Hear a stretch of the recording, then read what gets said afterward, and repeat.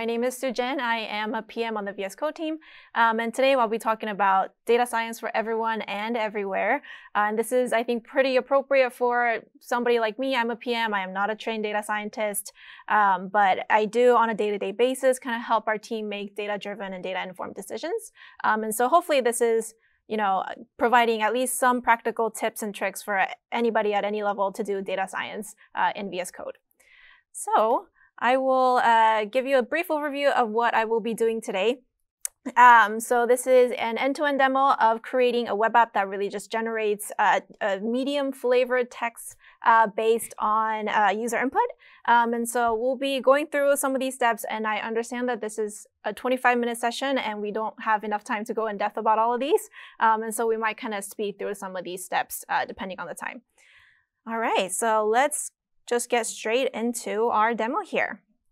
I also got my handy dandy notes here, so if I just keep looking at it here, that's because I have all sorts of things that I want to show you today.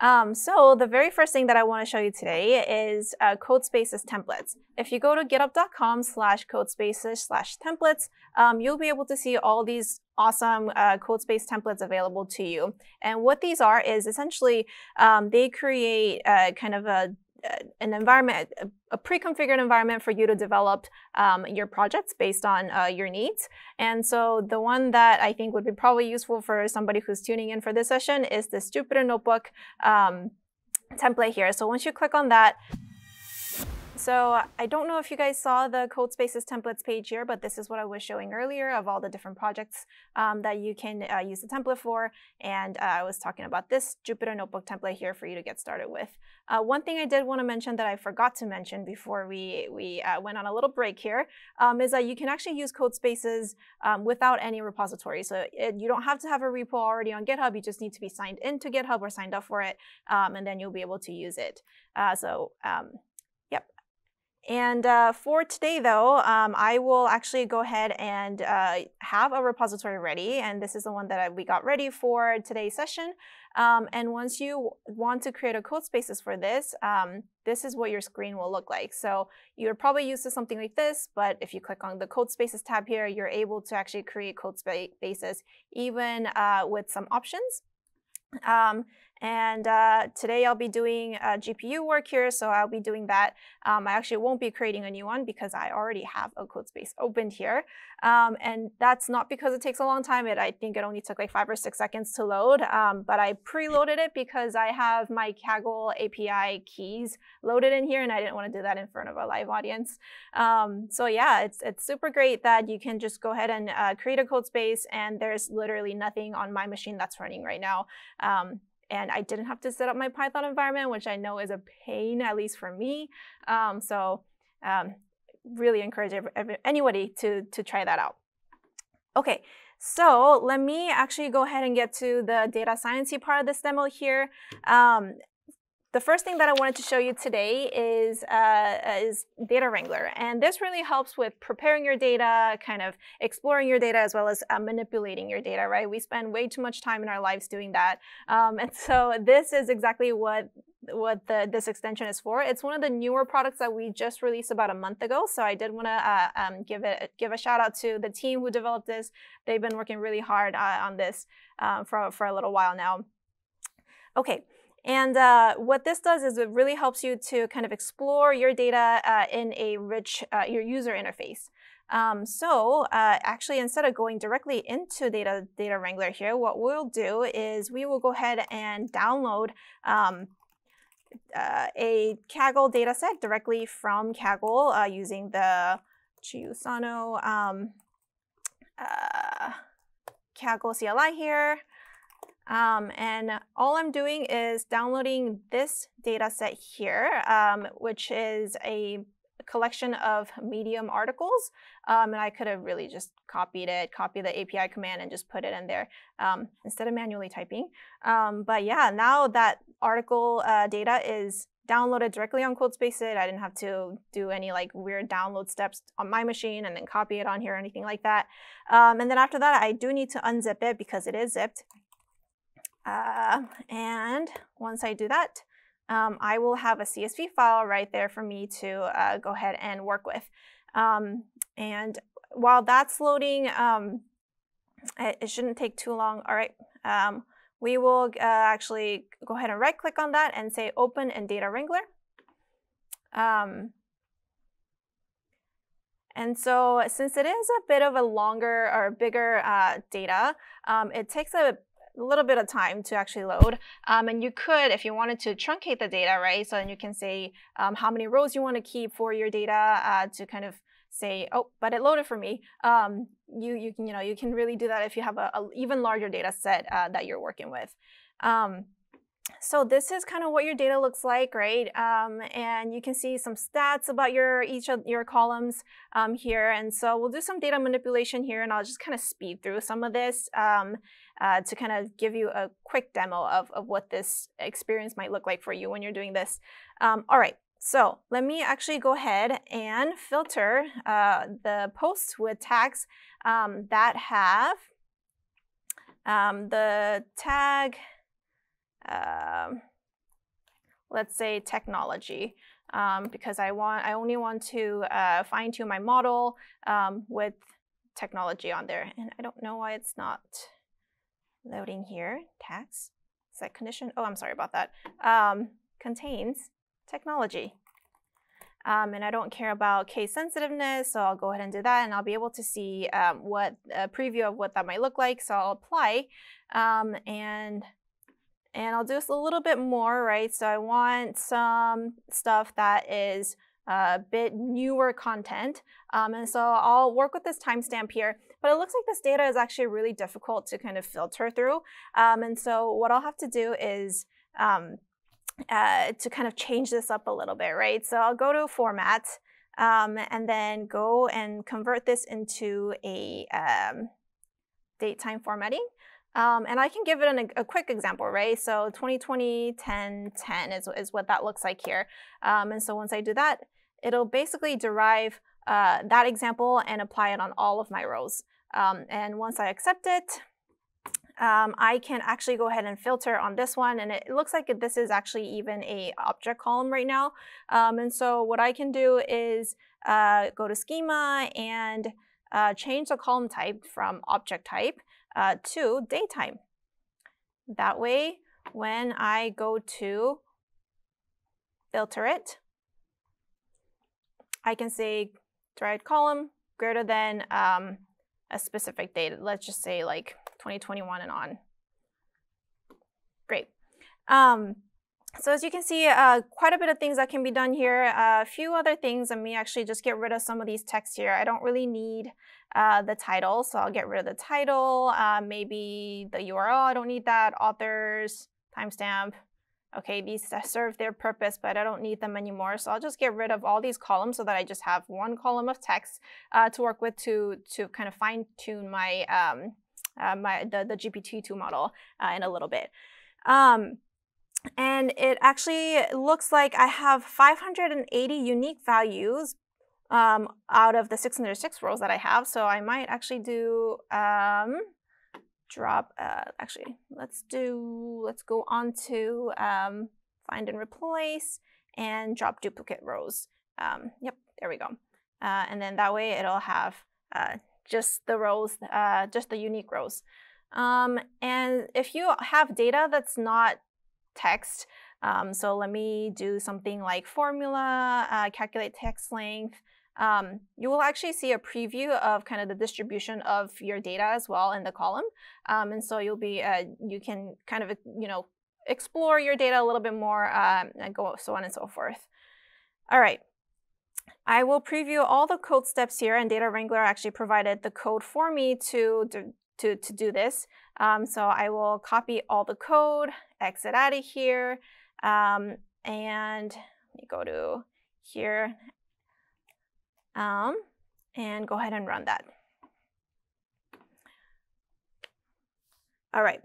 So Data Wrangler generated all this code for me, and it was super easy for me to do that, like in a very UI way. I didn't have to make my notebook really messy. A lot of the times when you're looking, when you're kind of going through this data exploration phase, I mean, at least for me, what happens is that by the end of my notebook, my data is clean, but my notebook is just like really messy. And so this is what we got here. So we actually have a clean data that we were able to make using a Data Wrangler. Let me actually just go ahead and df clean and save that to a CSV file. Wow.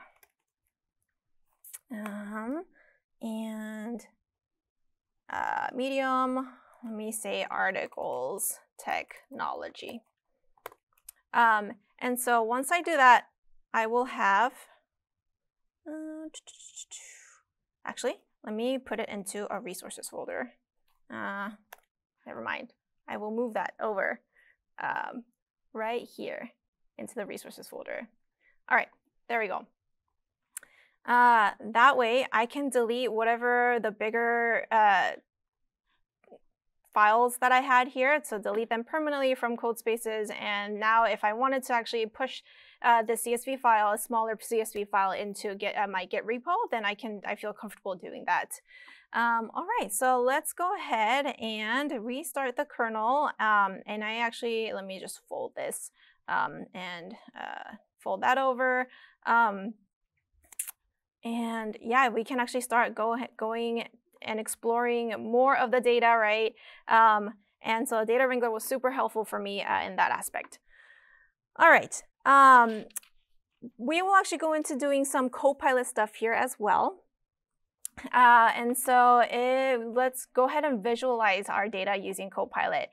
So I actually have one kind of visualization already that I created from this text data using the text length. But I actually wanted to create the same plot with a little bit of coloring, right? So let me copy whatever that I had here, and I'll do Control-I. And what that does is that it pops up a inline Copilot for me. So I'll paste that in here. And so I'll get whatever Copilot generates. And let me look at the diff. It added some of the coloring in there. Let me accept that. And I'm going to rerun it. I'll be able to see a little bit more colorization in my chart here. We'll do a little bit more here. I generated some of these, and by the way, I generated all of these previously using Copilot. I didn't really physically type any of these code here. Even this word cloud right here, I meant to hide this slide here, but let me pretend that you didn't see it, and do Control-I, generate word cloud using data frames text column, and Copilot was able to actually write that code for me, and that's exactly what you're seeing here in the word cloud. Something really cool about this is that with your generated data, what you can see is some options with your visualization. I'm sorry, not your data, with your visualization. A couple of things: you can save it. You can also kind of dig into it a little bit more. So if I expand my image a little bit, I can go into it and kind of see the smaller text here. It says multiple, content, learn. I was not able to see that in my notebook, but I didn't want to make my notebook visualization really, really big. So I really like that. And also, you can copy this to clipboard. Oh my gosh, like you have no idea how much I really appreciate this, because a lot of the times I'll like copy and paste whatever visualization to my team to kind of go back and forth. Great. Let me actually go ahead and show you how you might go ahead and publish this as a slideshow on GitHub Pages as well. So what you can do is whichever code you want to turn into slides, you'll do Control-Shift-P to bring up the command palette, and type switch slide type. And once you do that, you can set your whatever cell into a slide type. And I'll do that to a few of them here. Maybe I'll do it to this one too. And then I'll do it to, I don't know, maybe this one too. Okay, cool. And then once you do that, you can go ahead and say Jupyter NB convert 0. I should have had better naming convention for my notebook here. And then I'll do 2 slides. I don't want any input. Post serve.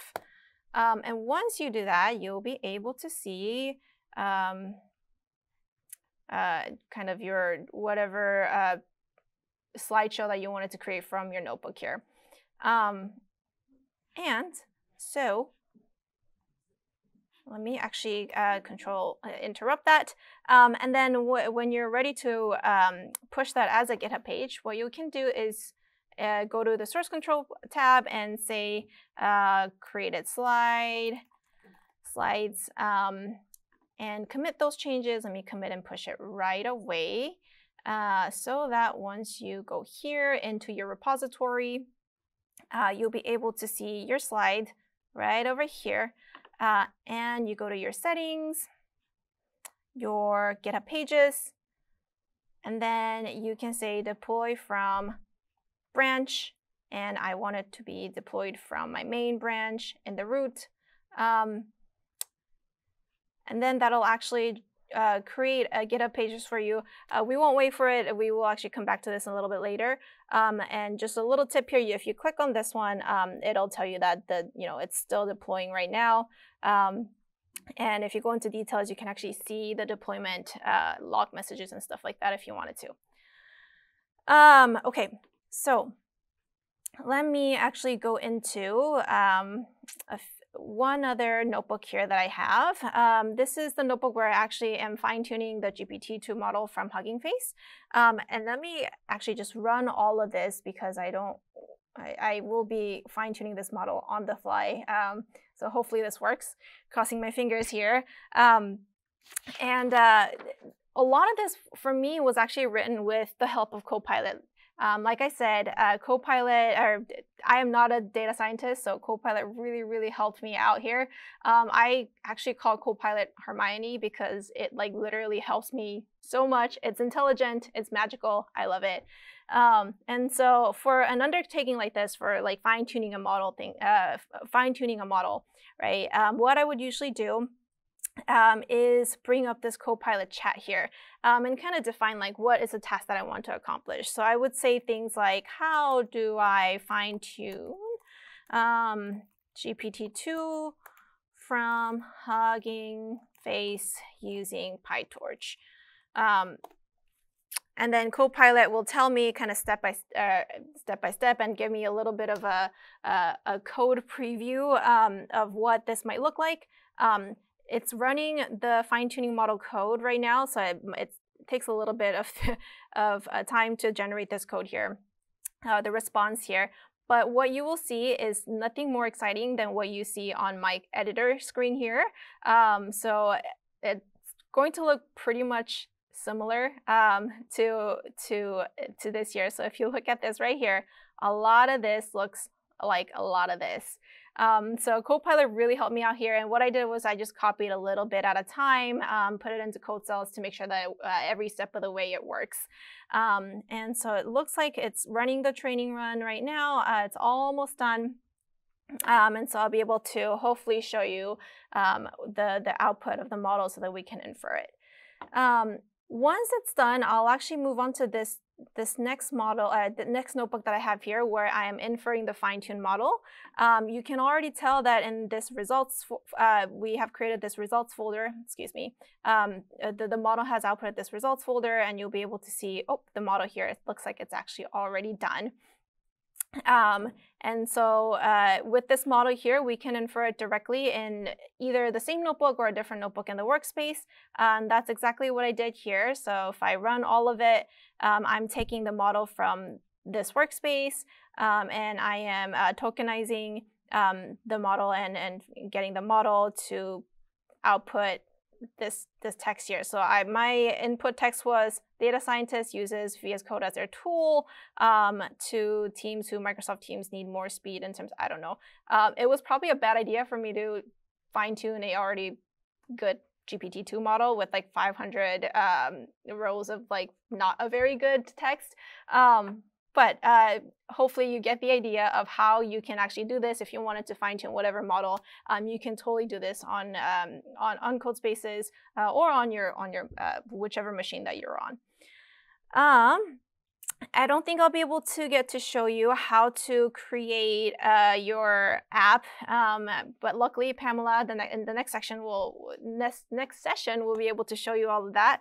I did want to show you that I literally, for me, when I created the app, all I did was export whatever my inference code into a Python script, and then I kind of went down the line and asked Copilot, so what do I do next? What do I do next? How do I create a Streamlit app and that kind of stuff? So this is the code that I ended up with. I wrote maybe like not even half of it, and you'll be hopefully able to, if I do real quickly, if I show you Streamlit run app local .py, and I think I will have to let it do that. Then I'll be able to show you the finished app that I made. And this was all done using Codespaces, Copilot. Yeah, I hope you enjoy the session today. You can say VS Code Day is awesome, and hopefully it'll generate whichever output that it wants to generate from the model. It's like having a day without writing code. Yeah, that's actually very true. Yep, and it looks like, going back on my promise here, it looks like the GitHub pages was actually deployed, and you'll be able to see and share your your slides publicly, or whoever you want to share it with on your team. I will end it with this slide here. Hopefully you can take a snapshot of it. It's just a few more links that I hope that you guys can take a look at and try out on your own. Thank you for being with us today.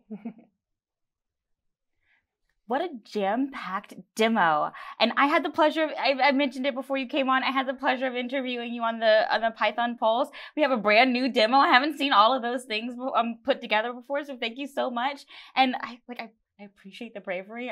Last time I had a chance to do a demo, I was too scared to do it live. So you did such a great job. I'm so glad we got to jump into that. And we also have some questions for you from the audience. So let's start out with, can you tell me more about the Jupyter PowerToys extension? Yeah, so the PowerToys extension is basically an experimental extension that we have. So it's right off the bat, we actually do not support it as well as we support the other extensions on VS Code. Basically, it provides some of the really cool features that we think would be awesome to have in the Jupyter extension. So if you do want to try out things like, let me look at my notes here. Kernel management, contextual help are the two of the ones that get shouted out a lot of the times. So if you want to try those out, there's a lot more features, but those are the two that I know are very popular from that extension. Yes, those are very popular and very interesting. And I love that there's this through line of community through all of it. So like we only have so many engineers working on improving the experience of VS Code. So we'd like start with trying to address all of the things that you want. And then you have these like PowerToys to jump in a little bit more, and you can request more features and all of that. Like I really appreciate that kind of cycle and iterative approach. Yes, totally. And just to echo everything Dawn said, this was an amazing demo. One thing that I think is really cool is how with Codespaces, you don't have to do any extra setup steps for the terminal or debugger. So it's such a great use case to be able to use that for your data science workflows as well. Another question we have in the chat is from Slower Cuber. So in your demo, is word size an indication of relative population? I don't think so. I mean, honestly, I didn't look into my data set as much as I should have been. I just really quickly went through it. It was really, truly a live demo. I love that. And so, yeah, I wish I can look at it a little bit more, and maybe I'll do that after the session. We got to have you back on the Python Pulse, and we could do a part 2 maybe. Yeah, maybe, yeah. I had a lot more stuff here. Last question, what does it mean that Jupyter supports IntelliSense as it claimed on the VS Code extension marketplace? Yeah, so Jupyter Notebook is actually considered what we called a first-class citizen in VS Code. And so what that means is getting Python IntelliSense, whatever IntelliSense actually, or whatever language support that you expect to get from any of your code files. So if you go to like Markdown files or Python files, whatever language support that VS Code provides, plus any of the ones that you added with other extensions, you should be able to get in your notebook cells as well. So it should feel very native, and it should feel like an elevated experience from working with notebooks compared to, I don't know, maybe a classic one that you're used to. Great. And maybe let's try to squeeze in just this very last one. How can people follow up with any bugs that they run into? Oh yeah, our team is very active on GitHub. So feel free to file issues on GitHub. Once we'll reroute it to whoever needs to address it as needed. But yeah, feel free to just, even with like feature requests or even bugs or anything like that, go ahead and file a GitHub issue at github.com/Microsoft/Jupyter, I believe. VS Code-Jupyter. Awesome. Yep. Thank you so much, Sujin, for being here. We love the demo. And all those links that Sujin mentioned, we will make sure to have in the session description when it's available on demand.